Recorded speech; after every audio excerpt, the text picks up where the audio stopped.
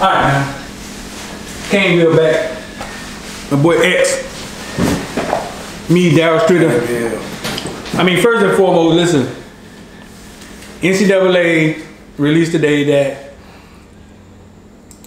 basketball, women basketball, men basketball, NCAA football. Kids can report back when June. Kids report back when June. Voluntary June 1st. Voluntary June 1st. Kids report back. Did you ever doubt that it was gonna be football? How did you feel about that? I knew it was gonna be football. Just maybe football without fans, but I just knew it was gonna be football. Right. It's football without fans. You knew it was gonna be football. Yeah, it's gonna be football, but without fans. You don't think there'll be no fans though? Yeah, it might not be no fans. Right. So listen, I mean, NCAA approves, the cash cow, the basketball, the football, to go back. They haven't said anything about baseball, I don't think. And that's like a no-brainer, fool. Like, to be honest with you, like, a lot of money has been lost, and they're gonna recoup their money back. I mean, so they gotta get their money. They're not gonna they gotta get their money back. A couple of colleges has cut out a few sports. I can't name a few right now, but a few colleges have cut some sports out. But the cash cow in these big schools in the NCAA is football. So they're gonna figure out a way to run it. Whether they gotta charge you to watch it streamed online through the network, but they'll figure out a way to get their money. So that's a big deal. I mean, it's gonna have football. So that means not sure what they're gonna do with the media. We're usually on the sidelines at the games. Not sure what's gonna happen with that, but we'll find out in the future. But we're gonna have football. I mean, so that's looking up. We all love the game. Gotta stay safe. And how you feel about it, man? You happy about it? You scared for the kids? Manny Diaz was talking about somebody getting with the wide receivers and one kid giving another kid COVID, and now you ain't got no wide receivers, and you know what I'm saying? It can get a little crazy. I mean, it's a scary situation, but at the same time, as you stated earlier, it's a cash cow, you know. Right. So, not saying necessarily the schools are going to force the players, but the NCAA are going to force schools to play. Like, you got to play if y'all want to receive this conference money. And just like the NFL, they're going to force them to play because if you don't play, you don't receive the TV money. Right.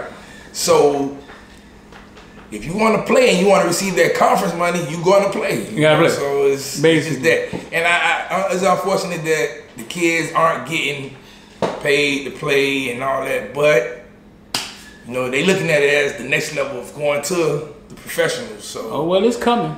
Yeah, it's coming, kids. Well, yeah, it's coming. They're gonna be able to. They're not gonna pay them, but they're gonna give them opportunity to make money, and there's a lot of opportunities out there. Yeah, there's a lot of opportunities out there. Next thing, man, me and X got to talking, man, and X was talking about Al Gold and how he sucked as a coach, right? And he was like, he wasn't a bad recruiter. He wasn't a bad recruiter, but he sucked as a coach. And I told X, I'm like, listen, X, no, every coach that comes out of Miami, whether they win or lose, they always were decent recruiters. They say the same thing about all of them. Randy Shannon, oh man, Randy sucked. He wasn't bad at recruiting, but he was bad at coaching. And my argument was, the only reason they're good at recruiting is because University of Miami sits at the end of the rainbow of football. They're not good at recruiting. It's just by default, the players they get are better than the players in other places. And so we went to looking at, I was telling him that, man, listen, man, we average top 10. We were always in the top 10. He was like, nah, we're not always in the top 10, man. And I was wrong. Listen, we're not always in the top 10. But we're always at the top echelon of college football and recruiting. And it's because University of Miami, little small private school, sits in the middle of football heaven. I tell this story, I say it all the time. If I lived at King of Diamonds, I would eventually become a pimp. You know what I'm saying? If I lived at King of Diamonds, I would eventually become a pimp. I have a couple girls working for me because I live at King of Diamonds. You know, that's how I see University of Miami when it comes to recruiting. We looked it up. We had some 33. We had what? 22. We was 27 at one point. But that was like twice. You know, and it's. I think one year we was 27. That was I think when Al go. I mean not Al. That's Randy Shannon got fired. Right. And then Al Go just had a horrible year one year. Right. And like he said, you know, we at the center of the most fertile recruiting background. Right. Regardless of you on being good or not being good, it's no way, me personally, we should not be a top 10. Like, it's just, we right here. So you're saying that we should always be in the top 10? We should always be in the top 10 no matter what. Right. Now, the fact that we aren't winning, it does hurt a lot, but then you got recruiting coaches who not really doing their job. You know, on our next topic, right. You know, fans let's finish this one first. So X feels that UM should always be in the top 10, and my thing is that I'm like, dog, for us to be so sorry, it's amazing that we're always top 15 on average, top 12. On average, it had to be like top 12. But 12, we're getting 15. We're getting okay. You're getting the second tier of the Miami players. You know, the South Florida players. You know, just imagine if you're winning, you're going to get that first tier. No, if Miami starts winning, they'll be top 5 every year. Every year, without a doubt. If Miami's, listen, Mark Richt won what 10 games. And if Mark put in the top kept, 10 class. If Mark Richt would have went totally radio on us and came back and won another 10 games, Miami would have started pulling top 10, top 5. Right. That's a no-brainer. If Miami starts winning now with this spread offense, it'll be a no-brainer because they'll get 1, 2 5-star wide receivers coming out of Miami to come here and catch. What? How many passes can a kid catch a game?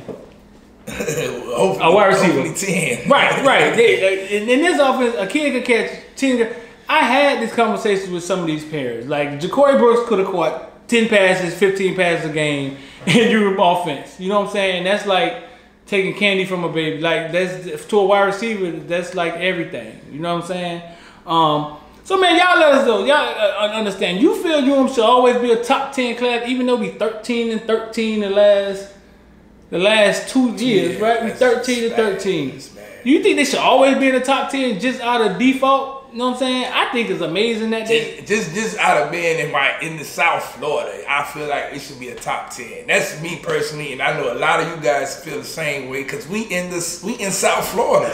But how bad would you feel if we was top 10 every year and still could win the ACC, fool? Like which is what been happening since like what 2004 we joined the ACC. We couldn't win it. Like, Right. You know, that's another subject we'll talk about.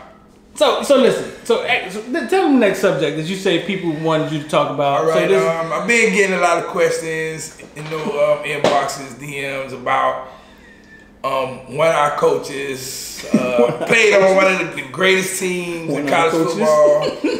2001 national championships. Mike Ron, first round draft pick. Went on to coach American Heritage, then got the job at UM. Now he's our cornerback coach. Great coach, teaches great technique. He can develop great. The question a lot of you fans have been asking me and others is, why can't Coach Mike Rump recruit the top cornerbacks in the nation, especially in South Florida? People been asking you that. They ask me that like it's comical right now. They ask me, it's hard. I'm like, I don't even know like what answer to give them. I mean, in all reality, is he's doing his job right for the most. Right. Recruiting it got a lot going on that a lot of fans don't understand. It ain't just okay. Mike Rump saying I want such and such, and I got to go out there and recruit him and get him. You know, like right. He's just the cornerback coach. Everything has to go through the head coach. Right. Everything has to go through the recruiting coordinator, the defensive coordinator, all that. So it's a lot. It ain't just he not getting them because he not getting them. It's a lot to do with it. You know what I'm saying? So right. So the question is Mike Rumph, and it all started with Surtain and Burns, right? That's where it all started because we thought we had a shoe in. Listen, we thought we had a shoe in. We thought we had a shoe in with Patrick Surtain and Tyson Campbell. Tyson Campbell. He coached them in high school. We like, oh, we gonna get them two for sure. Right. Even if we don't get both of them, we gonna get one for sure. We thought we were eventually gonna. Cause he coached them, so we just felt like we had a good chance, and we didn't land them. You know, and granted, our highest rated, according to the recruiting site, our highest rated cornerback